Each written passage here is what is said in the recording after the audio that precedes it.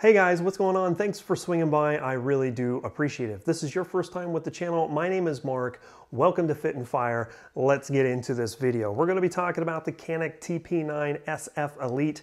This is the second Canik that I've had an opportunity to take a look at, and I wanted to provide you guys a review of this pistol and give you my opinions about what I thought about its reliability, its ergonomics, things I like, things I don't like, and then who I would recommend it to.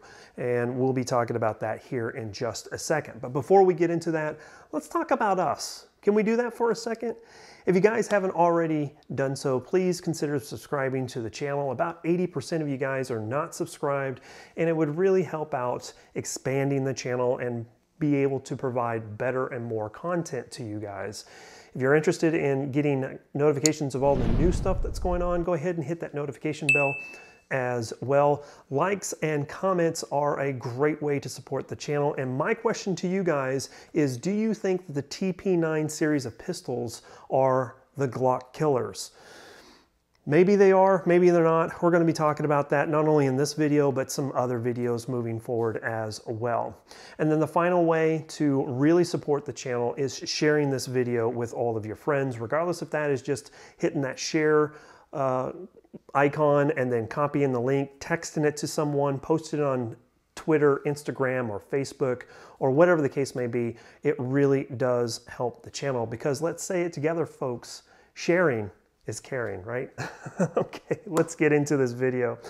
Normally, I would talk to you guys about the specifications behind this particular pistol, but I'm not going to insult your intelligence because I'm pretty sure most of you know how the interwebs work and can figure out how to type things into the Googles.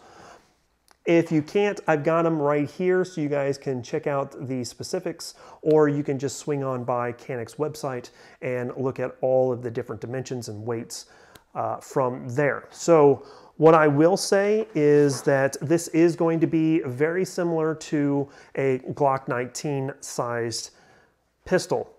It is going to be what is considered a compact 9mm semi-automatic pistol, so just keep that in mind. So let's talk about the things that I didn't particularly care about this pistol first, because we're all drama queens. We want to hear the bad stuff first, so let's just get it out of the way and talk about the things that I'm just not necessarily a huge fan of when it comes to this pistol. The first is going to be the frame here on the pistol grip itself. I'm not a big fan of the texture. It seems a little underwhelming in my opinion. I'm more used to the Glock 19 Gen 4, Gen 5 texture, maybe an M&P 9 2.0, or heck, even a G3, G2C, something like that. I'm more of a fan of those grip textures, a little bit more aggressive, but realistically, this is good. It's just a little underwhelming. In addition to that, the back strap here has a roll pin that you're going to have to tap out. Yes, I do know that Glocks do the same thing, but those can be realistically just pushed out. These actually have to kind of be tapped out, and it's just a little cumbersome in my opinion. The next thing I'm going to say is I'm a big fan of this two-tone look. Not too many pistols out on the market today have this look, and I do really like this. However, this is a Cerakote on this titanium finish here, and while that's not that big of a deal, especially for people who may pick one of these up and shoot it a few times a year, that's not going to be that big of a deal. But people who are looking to use this as a EDC pistol, where they're going to be carrying it every single day, putting it into a holster, pulling it out of a holster on a regular basis, the Cerakote's eventually going to start to wear down. If this is going to be a pistol that you eventually sell, that worn finish may have diminishing returns on the value of this when you decide to go ahead and sell it, maybe, you know, bump up to a different, better pistol if there is such a thing. That's purely subjective, but realistically, the Cerakote finish on this is something that I'm just really not a big fan of. Now, I will say that there is a nitrated finish on the slide itself underneath the Cerakote, so that's going to protect it against rust and corrosion, so that's a good thing. But the Cerakote finish, not necessarily a big fan about it. The next thing I want to say is that this is a little heavy in comparison to like a Glock 19. It's going to be on the heavier side, so individuals who are looking to pick one of these up for a EDC concealed carry pistol, you may have to get used to the weight of this being just a slight heavier than some of the other pistols on the market. The last thing I will say is this does have a higher bore axis than some of the other pistols that I'm used to.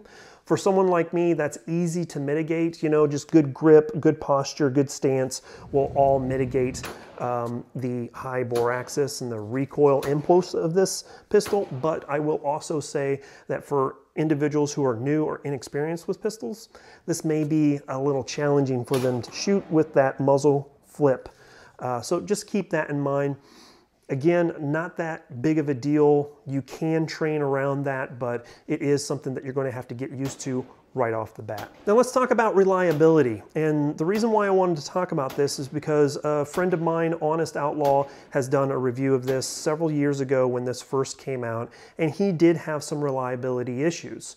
Now, was that a bad pistol that he got and they've improved it since? I don't know. But he had about 15 malfunctions in the 500 rounds that he put through his pistol on his initial impressions video.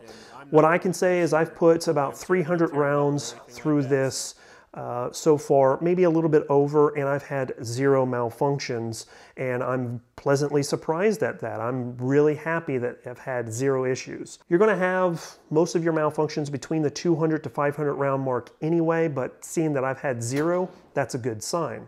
Now again, is that something to where maybe Honest Outlaw had a bad pistol, I have a good one? Or is it Canik kind of took his remarks to heart and improved some of the internals on this and provided a better product some years later? I'm kind of leaning towards the second opinion, but who knows?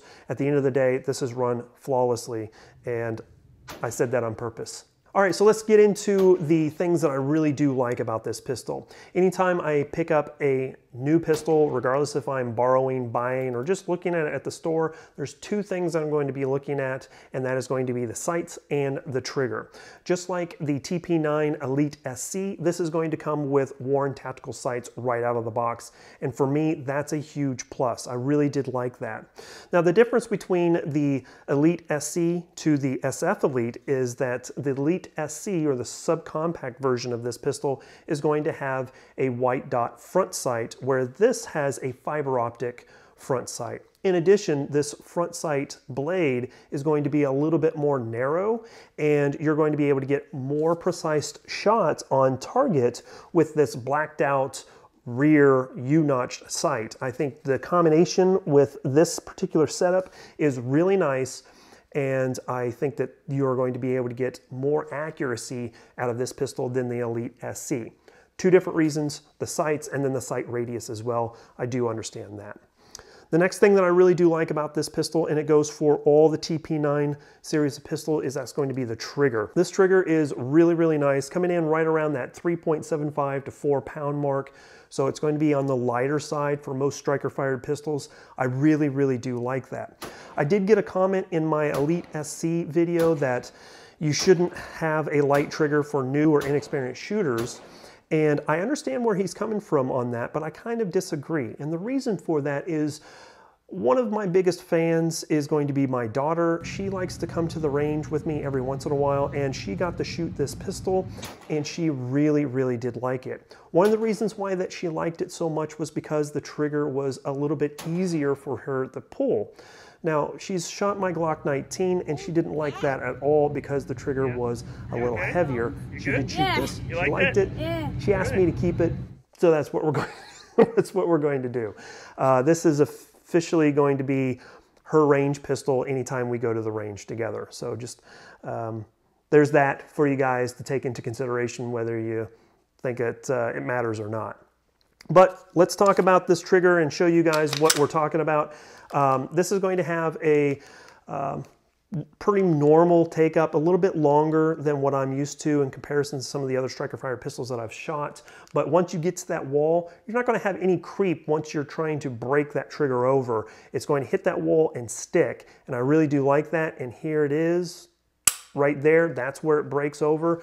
Really do like that. And then your reset is very short and tactile right there. Can you believe that? Is really super short, and it actually even pushes your finger forward just ever so slightly. So I do like that as well. And then here you go, here's your break again. And man, I tell you, 3.75 to about 4 pounds. I really do like that a whole bunch. I talked about the two-tone look. I really do like that. The pistol feels good in the hand. While I'm not a big fan of the texture, it does feel good. The ergonomics on this pistol is pretty good.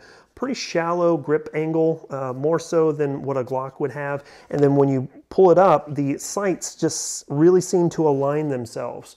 There'll be a little fine tuning when you press out, but those sights are really going to line up as you present this pistol. Something I really do like about it as well. The next thing that I'll say about this pistol is it's going to come with a lot of extras, to include a holster. Now, the first iteration of this pistol had a Serpa style holster.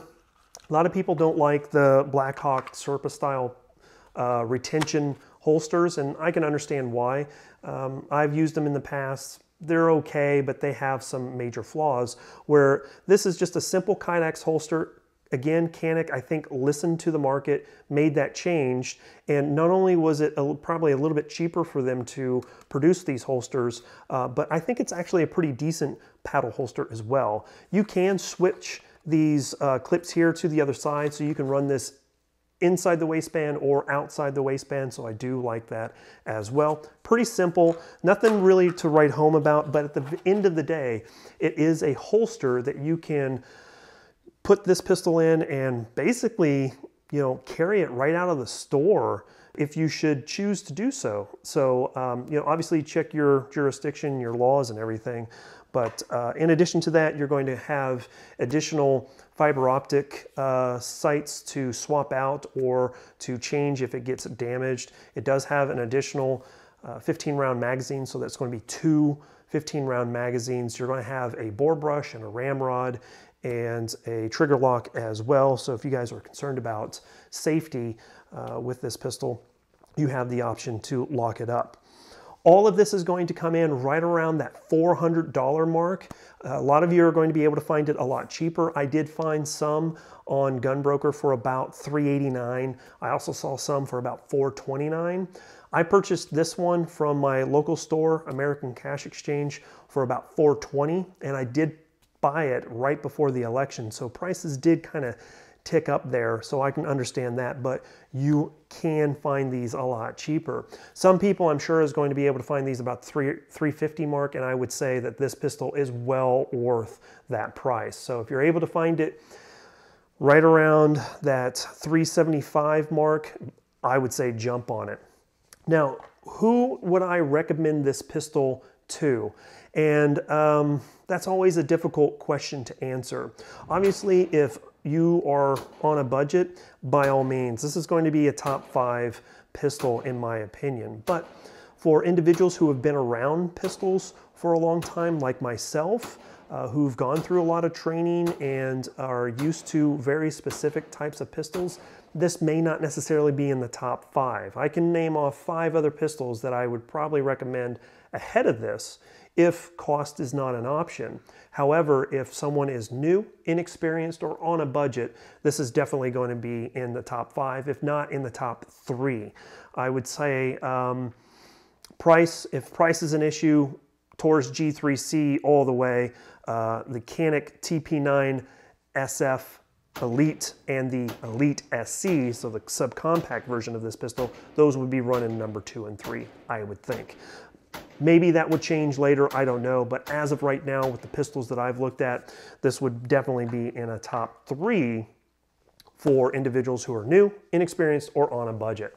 Let me know what you guys think. Sound off in the comment section down below.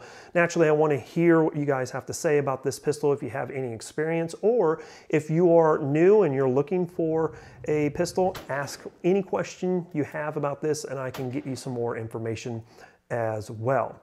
We're going to go ahead and get out of here. Thank you so very much for checking things out. I really do appreciate it. Thank you for all of my Patreon members. You guys are rocking it. It is awesome that you are supporting the channel with not only your time, but also your money as well. If you guys are interested in supporting the channel, I've got tons of links down in the description below, not only to Patreon, but also a number of affiliate links to include fitandfire.com. That's my website to supplement everything that we're doing with this channel. So if you're interested in finding direct links, you can check that out there. All right, man, we're going to go ahead and shut this one down. Thank you again so very much. As always, freedom through strength. Here comes a high five. Catch you guys later. Bye, y'all.